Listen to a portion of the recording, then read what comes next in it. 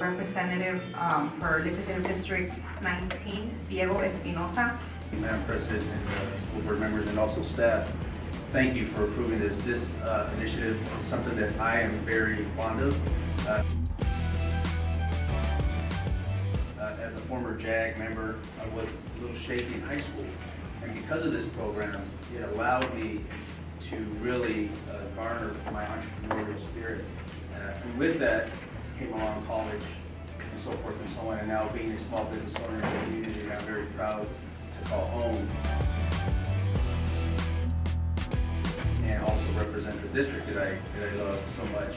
I think this is just going to be an added value, and I think it's going to allow so many more individuals, so many of our students, to really look at other avenues that perhaps they did not have opportunity in the past. This will open up their doors and just completely just light up their lives.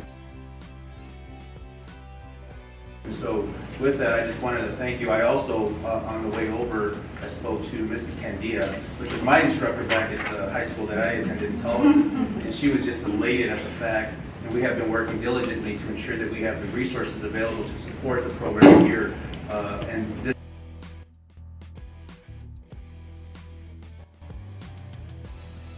is one of the programs that we had spoke of years ago when we passed the bill that the state of Arizona had garnered bipartisan support and signed by the governor.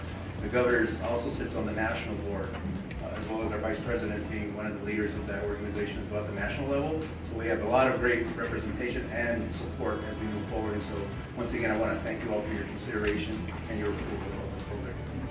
Thank you for your support for public education. Thank you.